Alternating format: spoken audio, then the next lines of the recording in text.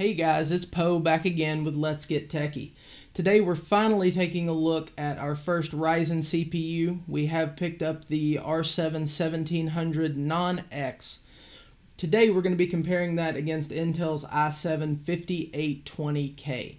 Now this Intel chip has 6 cores and 12 threads, while our Ryzen CPU has 8 cores and 16 threads.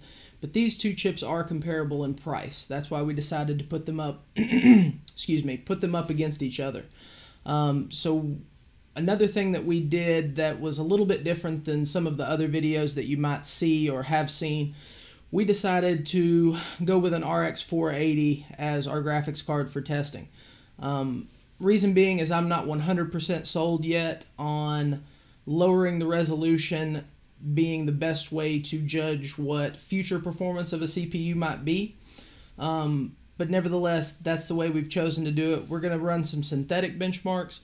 We're also going to do some gaming benchmarks, obviously. These gaming benchmarks were ran at 720p, 1080p, and 1440p. We did also overclock both CPUs, so we'll have those numbers in the graphs as well. I do want to give you a disclaimer right now.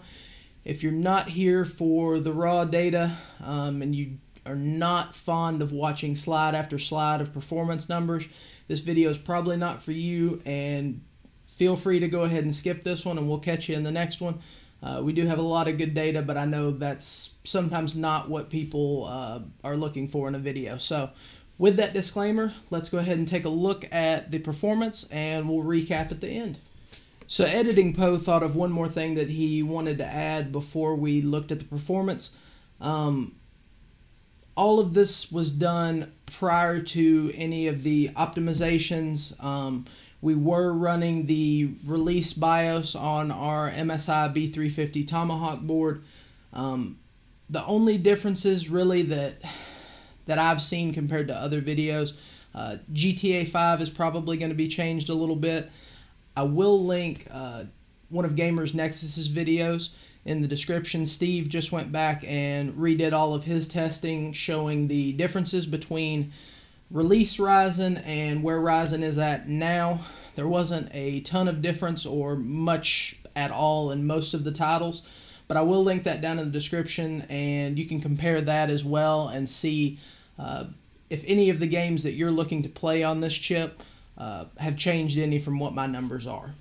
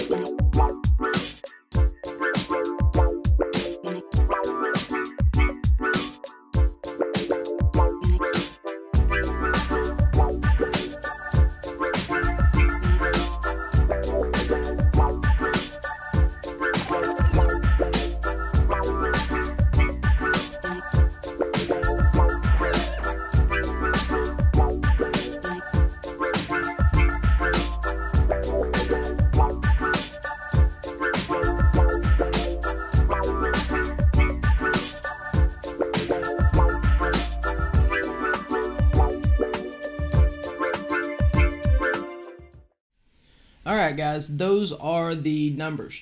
So, me personally, I would not have a problem recommending a Ryzen CPU for gaming with an asterisk. I don't think that I would purchase Ryzen if all you're doing is gaming and normal everyday tasks like web browsing, emailing, Facebook, Instagram, although Instagram I think is more on your phone. Anyway, I wouldn't recommend it if all you're doing is gaming. I would recommend it to someone who maybe does content creation but still enjoys gaming.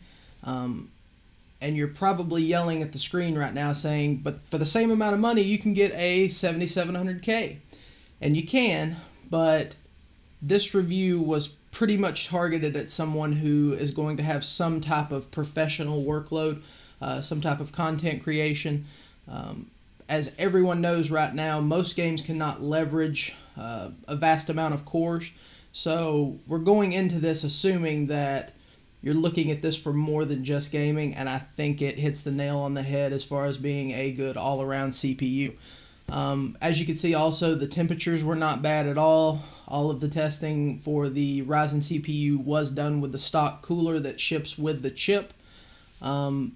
I was very happy with how it performed. I would have no issues at all recommending this. One of the things that I want you to keep in mind is that we did all of this testing with an RX 480, and we didn't see that much degradation as far as FPS goes when we lowered the resolution, or I wouldn't necessarily say lower the resolution. When we ran at 1080p for the most part, they were spot on the same. There were a few games where they were different. If you're dropping down to 720p, yes, there was some difference, but again, not as much as I expected. Again, I'm still just not sold on lowering the resolution and using that to predict how the CPU is going to perform later on in its life. So, with that is going to finish up this video. I appreciate you guys watching. Please leave us a like if you liked it. Get subscribed if you aren't already, and make sure to check us out on social media. We will see you in the next one.